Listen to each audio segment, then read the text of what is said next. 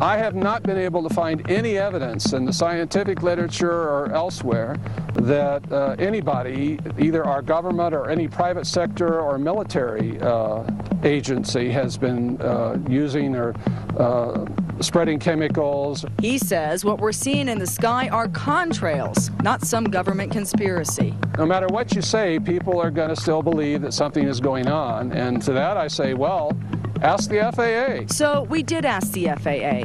And those are definitely not chemicals. It's just heat. It's just a heat reaction to the sub-zero temperature air that's around it. Still, Golden admits scientists are experimenting with the weather on a smaller scale.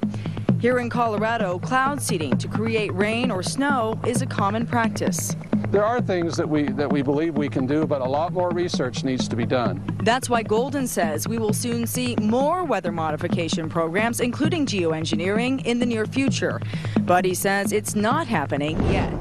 There are 172 bills before the U.S. Senate right now calling for more weather modification programs.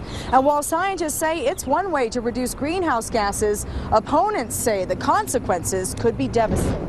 All of these things change the growing cycles. Peterson says altering the amount of sunlight that hits the earth will lead to damaged crops, dead and dying trees, and the disappearance of honeybees. Then I think we're going to be in more trouble than ever before. So is it a contrail or a conspiracy? No matter who or what you believe, thousands of people are left wondering, looking to the cloudy skies for an answer that is clear. Heidi Hemmett, Fox 31 News.